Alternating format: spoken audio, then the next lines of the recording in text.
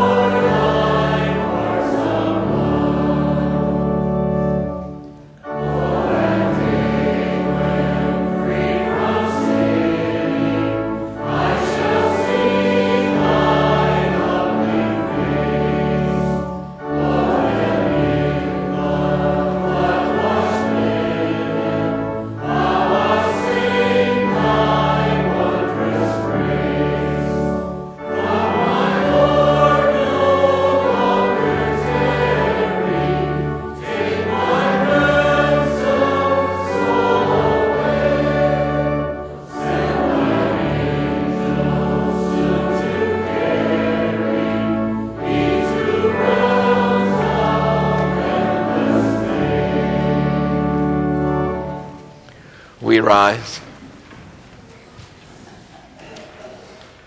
In the name of the Father, and of the Son, and of the Holy Spirit. Amen. If we say we have no sin, we deceive ourselves, and the truth is not in us. But if we confess our sins, God, who is faithful and just, will forgive our sins and cleanse us from all unrighteousness. Let us then confess our sins to God, our Father. Most merciful God, we confess that we are by nature sinful and unclean. We have sinned against you in thought, word, and deed, by what we have done and by what we have left undone. We have not loved you with our whole heart. We have not loved our neighbors as ourselves. We justly deserve your present and eternal punishment. For the sake of your Son, Jesus Christ, have mercy on us. Forgive us, renew us, and lead us, so that we may delight in your will and walk in your ways to the glory of your holy name. Amen. Almighty God, in his mercy, has given his Son to die for you, and for his sake forgives you all your sins. As a called and ordained servant of Christ, and by his authority, I therefore forgive you all your sins in the name of the Father, and of the Son, and of the Holy Spirit. Amen.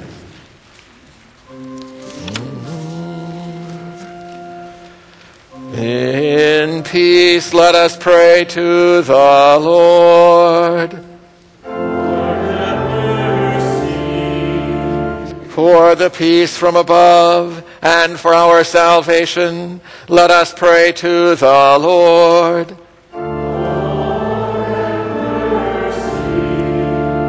For the peace of the whole world, for the well-being of the Church of God, and for the unity of all, let us pray to the Lord.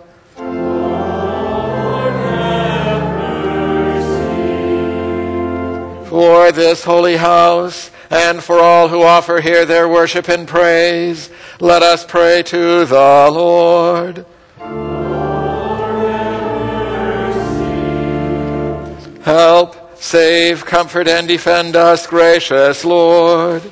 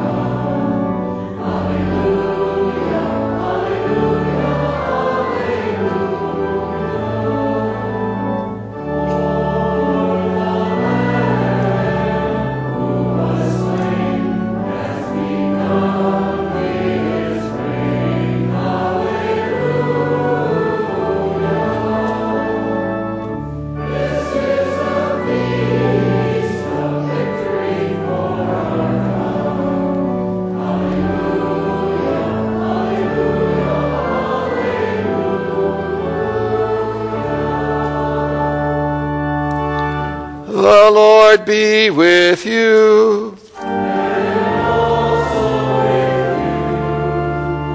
Let us pray. O Lord, keep your family, the church, continually in the true faith, that relying on the hope of your heavenly grace, we may ever be defended by your mighty power. Through Jesus Christ, your Son, our Lord, who lives and reigns with you and the Holy Spirit, one God, now and forever. Amen. Congregation may be seated.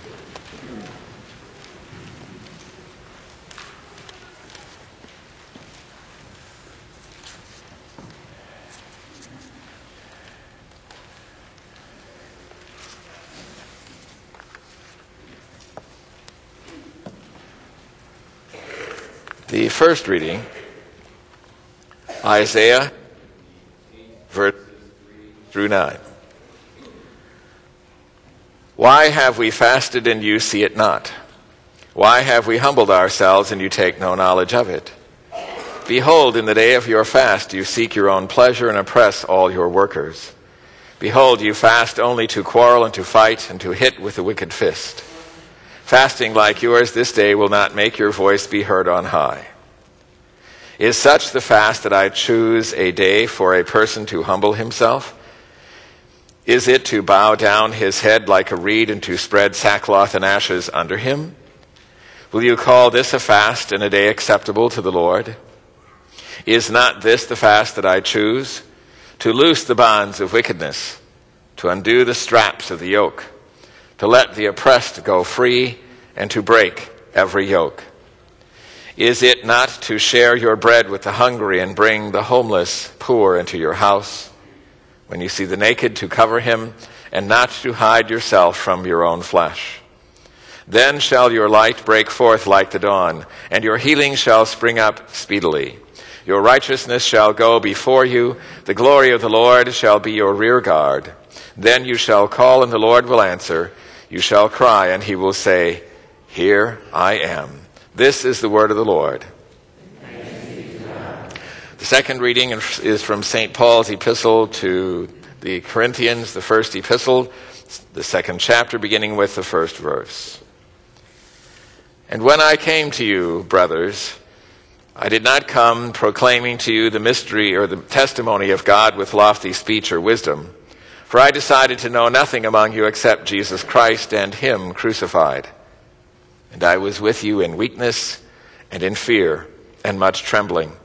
And my speech and my message were not in plausible words of wisdom, but in demonstration of the Spirit and of power, that your faith might not rest in the wisdom of men, but in the power of God.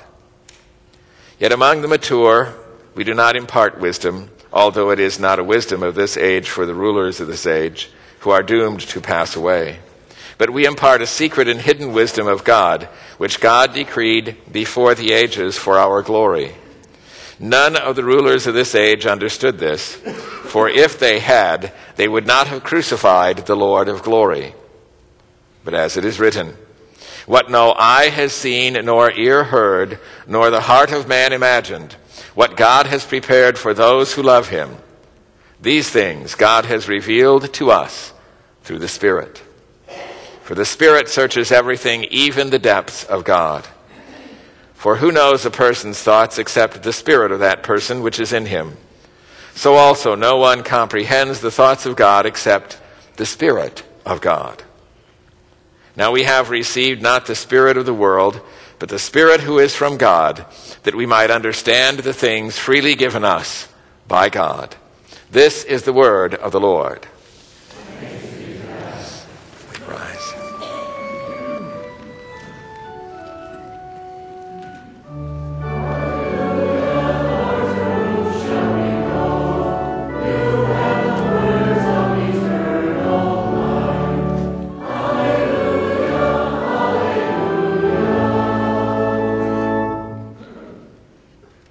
The Holy Gospel according to St. Matthew, the 5th chapter.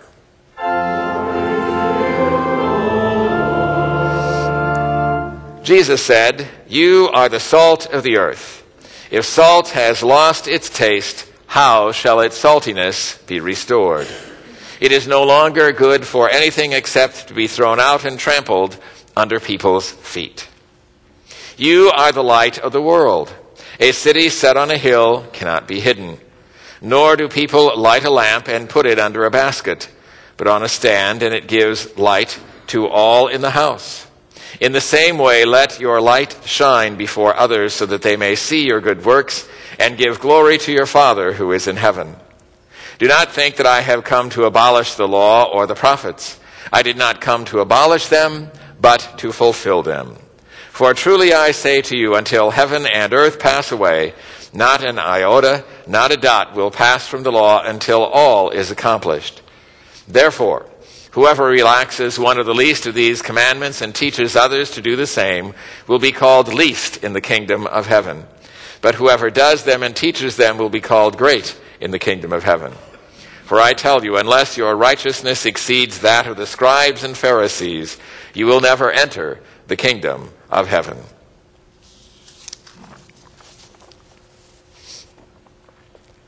Praise to you, O Christ.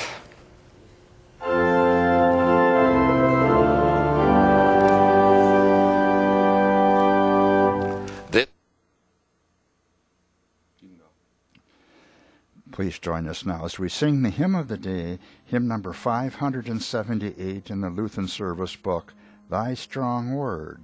That's hymn number 578 in the Lutheran Service Book. Followed by Pastor Robert Lentz's sermon, Saved to be Salt and Light, based on Matthew chapter 5, verses 13 to 20.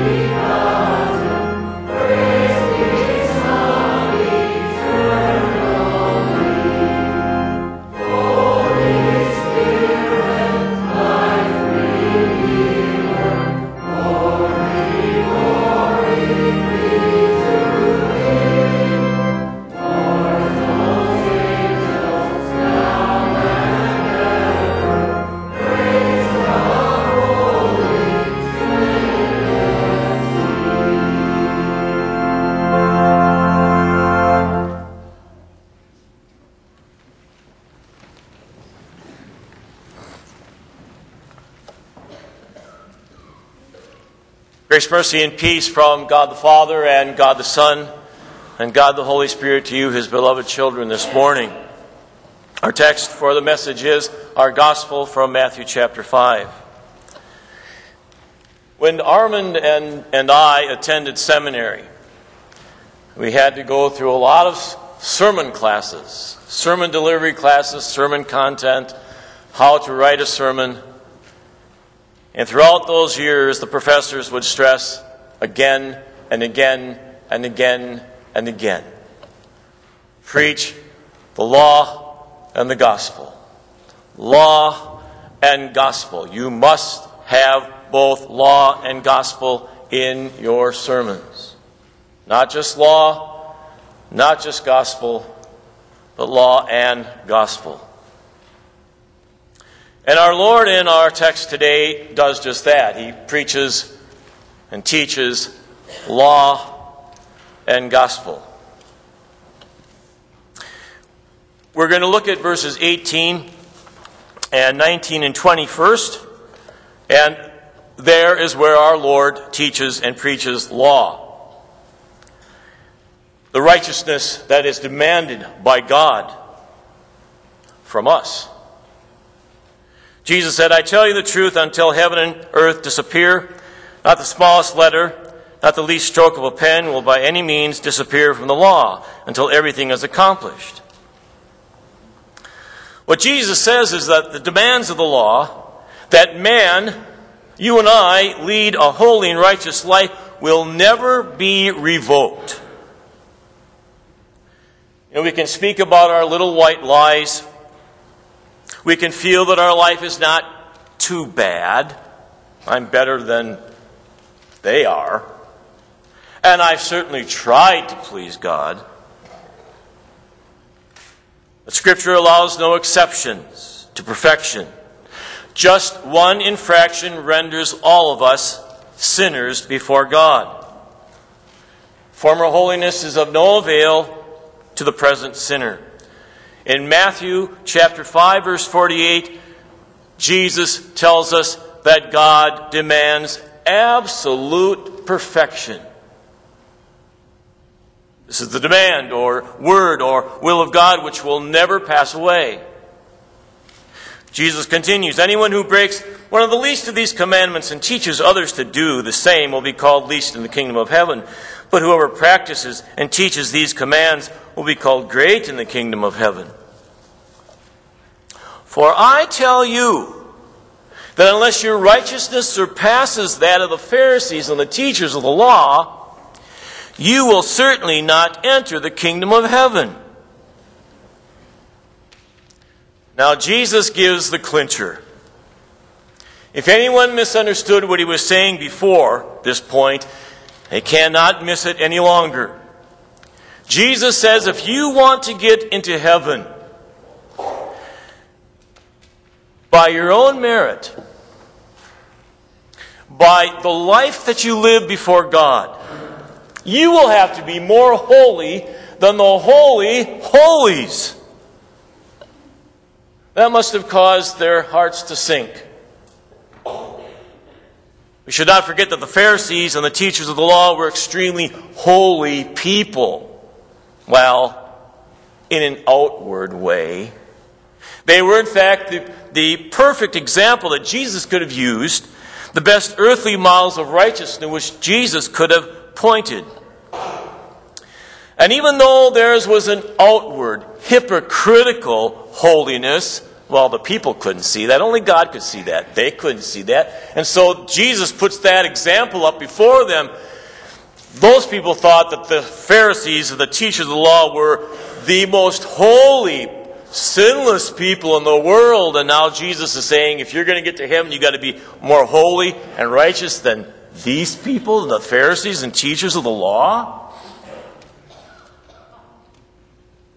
The point of the verse is to show the people that they could not possibly keep God's law perfectly, which He demands, and so earn heaven that way. Jesus wants to shatter the opinion of His hearers to make them despair of ever saving themselves and to make them turn their attention to His perfect, saving righteousness. Well, that's the law. Oh, yeah, you can earn heaven if you are 100% perfect. That's the law. Never sin once from the time you're conceived to the time you die. Never do what God says don't do. And always do what He says you are to do. And you can get to heaven that way. We can't. And that's the law.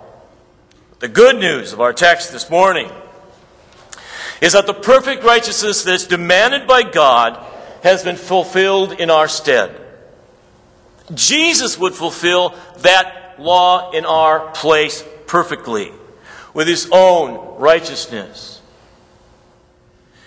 In Jeremiah, Jesus is called the Lord our righteousness.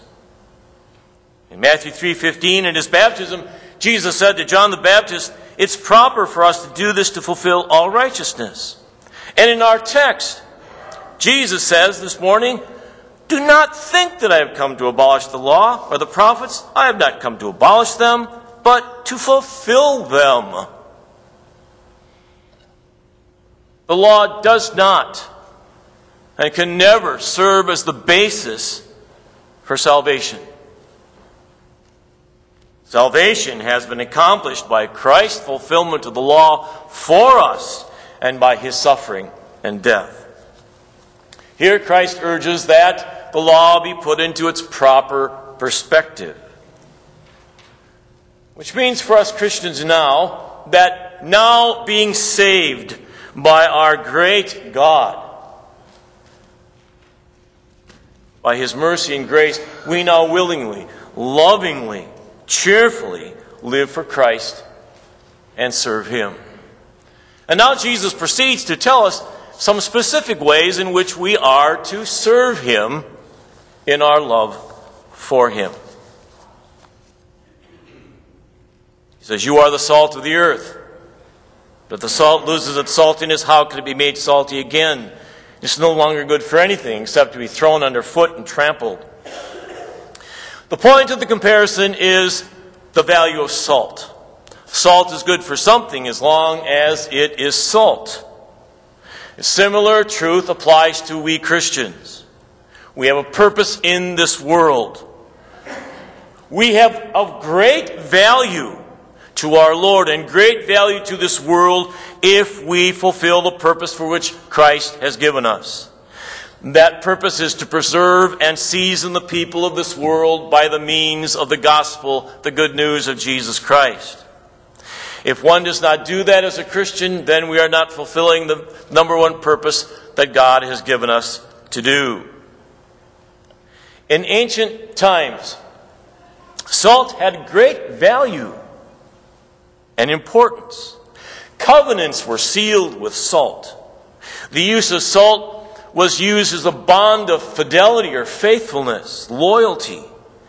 Many ancient roads were built to accommodate the desire for salt. Cakes of salt were used as money. We are to be valuable like salt. Now, salt, when it comes in contact with food, changes the food. Food does not change the salt.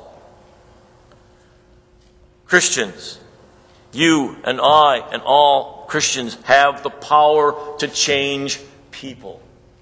That power is Christ living in us and the word which we proclaim. Jesus prayed, I do not ask that you take them out of this world, but that you keep them from the evil one. Jesus says that He wants you and me and all Christians to remain here in this world so that we can be the salt of the earth to change the world, to change the people in the world who are lost and dead in their sin by bringing them the saving gospel of Jesus Christ. Salt preserves food. Salt was used to counteract decay. In his commentary on the Sermon on the Mount, Luther has an excellent description of the action that we believers are to have as we carry out this function. By means of the law, we are to convict the world of sin. This activity is going to sting, just like salt in a wound would sting. And of course, that stinging, that hurting that the law brings, it's not always appreciated, but it must be done. Because if the gospel is not given first, the person will never see their sins, they'll never see their need for the Savior, and the gospel will fall on deaf ears. This must be done so that it's possible for us to season these people and flavor them with the sweetness of the gospel of Jesus Christ, the gospel of salvation. And Jesus promises his disciples that he will send them the Holy Spirit that will help them carry out this very ministry. And so our responsibilities to the world are to be understood in the terms of the qualities of salt: strengthening, flavoring, preserving, purifying. The world needs the Christian for its betterment. And yet, we as Christians have the responsibility to retain our saltiness so we remain valuable and useful and can be that salt.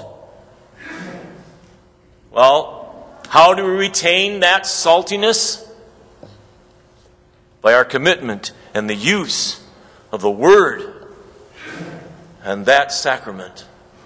That's how our Lord comes to us and fills us and continues to, we might say, fill the salt shaker of our lives with salt through Word and sacrament. Otherwise, we will lose our usefulness in the world in which we live. Then Jesus again says, "You are the light of the world. A city on a hill cannot be hidden. Neither do people light a lamp and put it under a bowl. Instead, they put it on a stand, and it gives light to everyone in the house. In the same way, let your light shine before men, that they may see your good deeds and praise your Father in heaven." And so what's said about salt applies to light also. The purpose of light is to shine so that eyes may see. Wisdom would dictate not lighting the candle if one did not want to see. The same common sense applies to a city on a hill. Even if the city had only one light in it, people for miles around would be able to see it.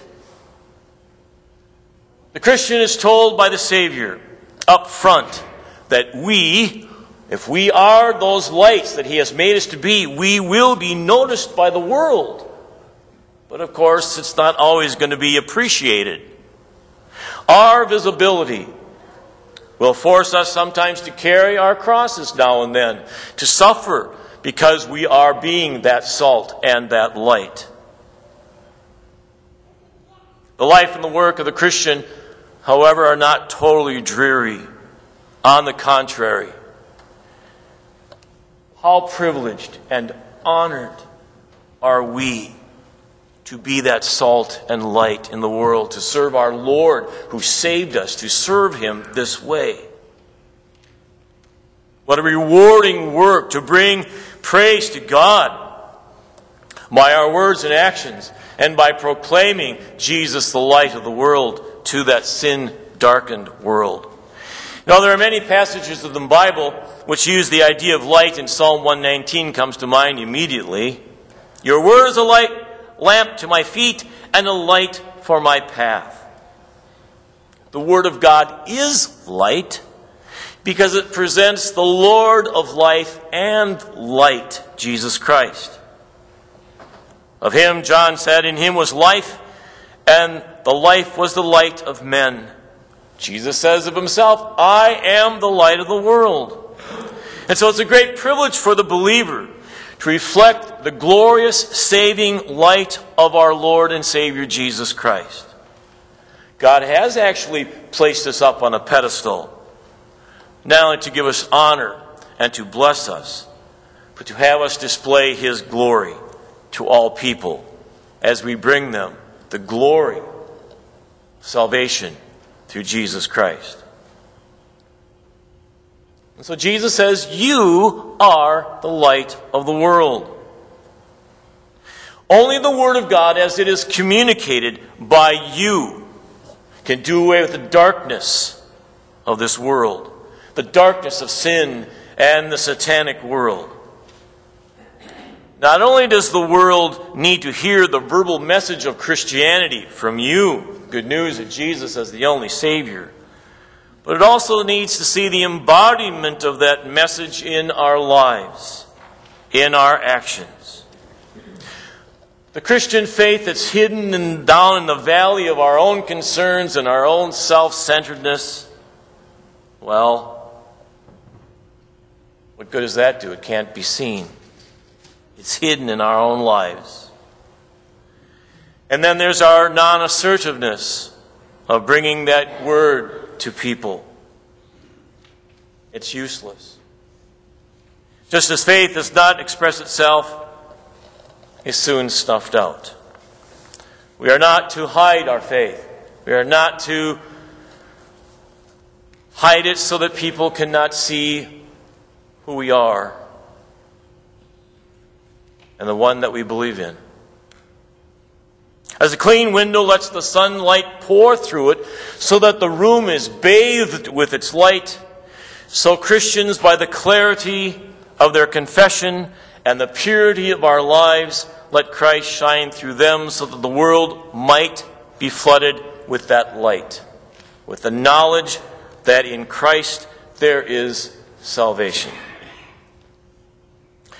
Joe Delaney and his 8-year-old son Jared were playing catch in their backyard when Jared asked, "Dad, is there a God?" Joe replied that when he was younger he did go to church a couple of times, but he really knew nothing about God. After a short while, Jared ran into the house yelling, "I'll be right back." He had the helium-filled balloon he had gotten at the circus, a pen, and an index card. "I'm going to send God an airmail message," he explained. He wrote, "Dear God, if you are real, and if you are up there, send people who know you to Dad and me." As they were watching the balloon sail away, Joe thought, "I hope you are real and that you are watching, God." 2 days later, Joe and Jared pulled into a car wash sponsored by a church. When Joe asked the cost, he was told it's free, no strings attached. "But why are you doing this?" Joe inquired. "We just want to show God's love in a practical way," he was told. So Joe asked, "Are you guys Christians? Do you believe in God?" Both the answer was yes. That encounter led Joe and Jared to learn about Jesus Christ through the people at that church. But could it be that we at times have become a lighthouse without light? A girl from a wealthy home was converted to Christianity and for several years was a faithful witness to Christ. One day she was invited to stay with relatives whom she barely knew and whom she had actually never met. She decided that she would not make a point about having become a Christian. On the day she left, a poised lady, an elderly relative of hers, was walking with her and asked, "By the way, where's your sister? And why didn't she come?" "I mean, your religious sister." "It was because I heard she was coming that I'm here. I'm sick of my empty life, and I so wanted to talk to a real Christian." We're lighthouses. We sometimes have no light. May God make us luminous Christians. That's what the light of Christ does for us, you know. Have you ever put a candle underneath an alabaster or onyx vase? This is commonly done in Egypt. When a candle is put inside, the whole thing becomes luminous. That's exactly what happens to us when Jesus Christ comes into our hearts. We become bright and luminous. And other people can find their way to God through the light that we shed. Again, Christ comes into us through Word and His Holy Supper to enable us to be that light for Him. In the Middle Ages, people would gather at beautiful stained glass windows to look at the various scenes taken from the Bible and the great saints of the church. The people were illiterate and depended on the pictures to tell them the events and the truths of Scripture. One little boy recently asked his father on a vacation trip to Italy, while they were looking at these beautiful and breathtaking scenes on these stained glass windows, "Dad, what's a saint?" After thinking for a moment and staring up at the stained glass, the father smiled and looked at his son and said, "A saint is someone whom the light shines through." You are those saints to whom the light shines through. You are the light today to a sin-dark world. Remember those commercials from Hotel 6? They would always end the commercial, "We'll leave the light on." We will leave our light on. And it's good to note the way Jesus uses the words as He speaks to us as our Savior when He compares us with salt and light. He does not say, "You will be," or "You may be," or "You ought to be." Salt and light, you are salt and light. It's the very nature of the Christian to speak for his Savior. The apostles declared we cannot help speaking about what we've seen and heard. In joyful response to the God who has saved us and has given us heavenly glory waiting for us, our response must be, we cannot help but speak about what we've seen and heard. We cannot help but speak about the Savior who means the world and everything to us.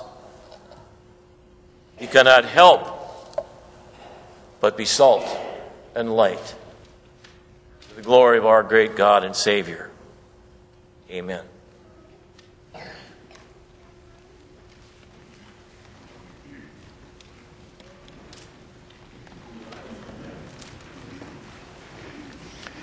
We join in confessing our Christian faith in the words of the Creed. I believe in God the Father Almighty, maker of heaven and earth, and of all things visible and invisible, and in one Lord Jesus Christ, the only begotten Son of God, begotten of His Father before all worlds, God of God, light of light, very God of very God, begotten, not made, being of one substance with the Father, by whom all things were made, who for us men and for our salvation came down from heaven, and was incarnate by the Holy Spirit of the Virgin Mary, and was made man, and was crucified also for us under Pontius Pilate. He suffered and was buried, and the third day He rose again according to the Scriptures, ascended into heaven, and sits at the right hand of the Father. And He will come again with glory to judge both the living and the dead, whose kingdom will have no end. And I believe in the Holy Spirit, the Lord and giver of life, who proceeds from the Father and the Son, who with the Father and the Son together is worshipped and glorified, who spoke by the prophets. And I believe in one holy Christian and apostolic church. I acknowledge one baptism for the remission of sins, and I look for the resurrection of the dead and the life of the world to come. Amen.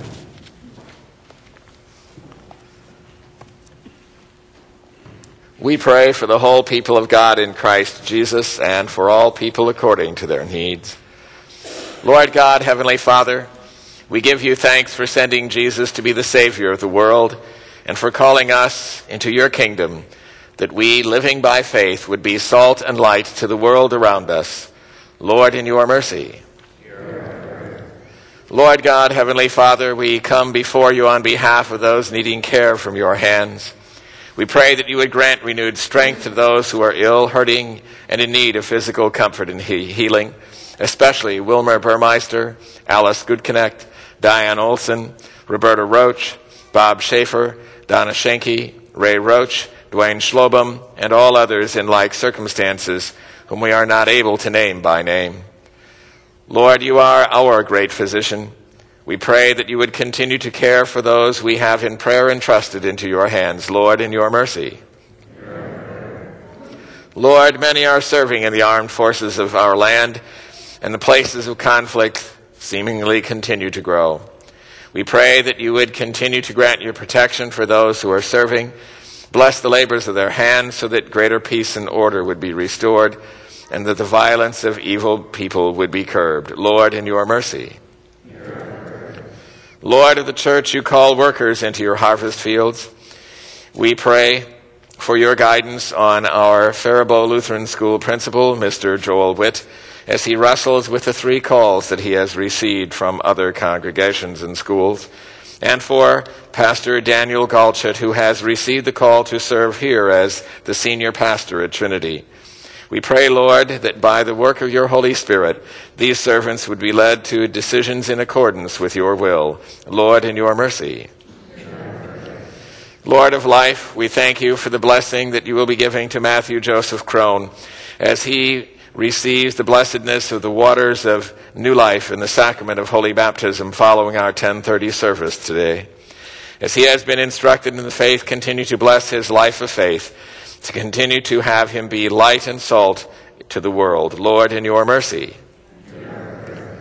Lord, we pray for the comfort of the gospel to be in the lives of all who mourn the passing of Nikki Schultz.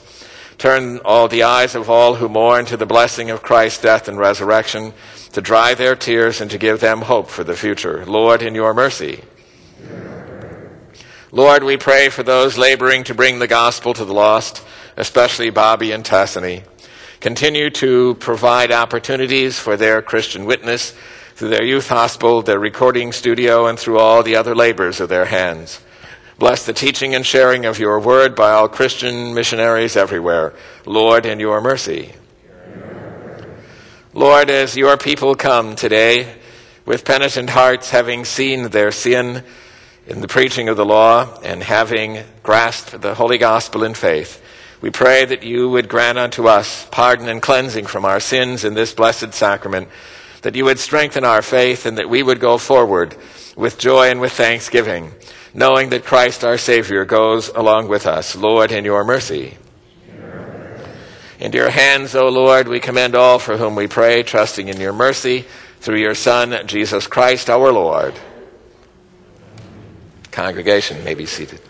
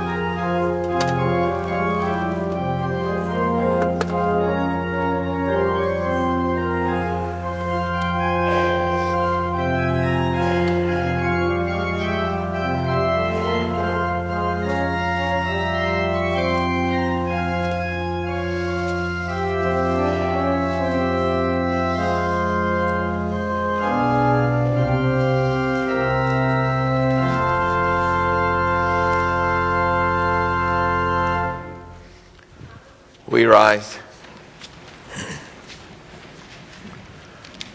The Lord be with you.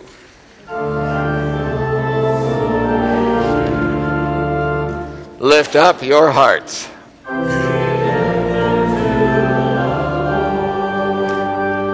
Let us give thanks to the Lord our God.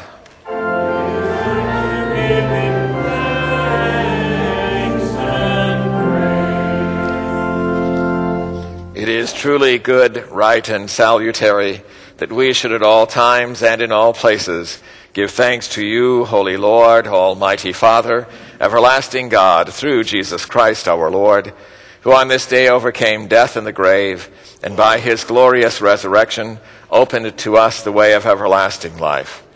Therefore, with angels and archangels and with all the company of heaven, we laud and magnify your glorious name, evermore praising you and saying,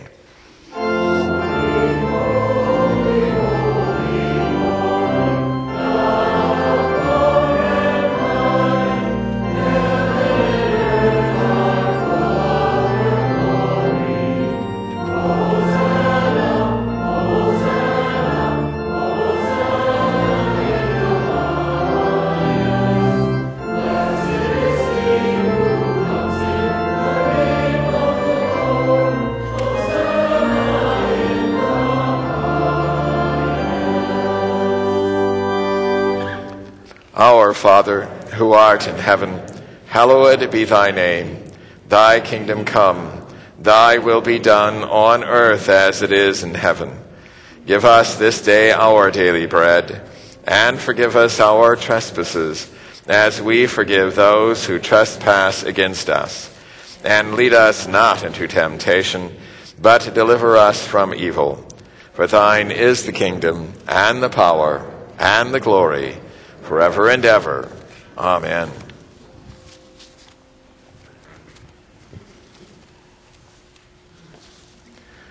Our Lord Jesus Christ, on the night in which he was betrayed, took bread, and when he had given thanks, he broke it and gave it to his disciples, saying, "Take, eat. This is my body, which is given for you. This do in remembrance of me." In the same way also he took the cup after supper, and when he had given thanks, he gave it to them, saying, "Drink of it, all of you. This cup is the New Testament in my blood, which is shed for you for the remission of sins. This do as often as you drink it in remembrance of me." The peace of the Lord be with you always.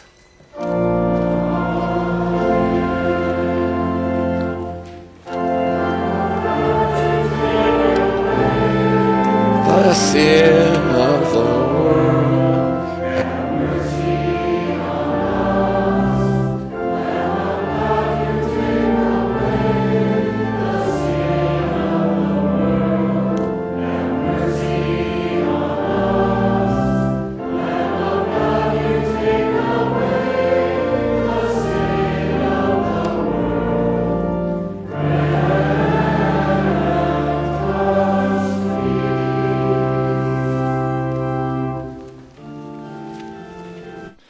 Please join us in our hymns for distribution by listening or singing to hymn number 623 in the Lutheran service book, "Lord Jesus Christ, we humbly pray." That's hymn number 623 in the Lutheran service book, followed by hymn number 411, "I Want to Walk as a Child of the Light." That's hymn number 411 in the Lutheran service book. Again, those hymns are hymns number 623, followed by hymn number 411.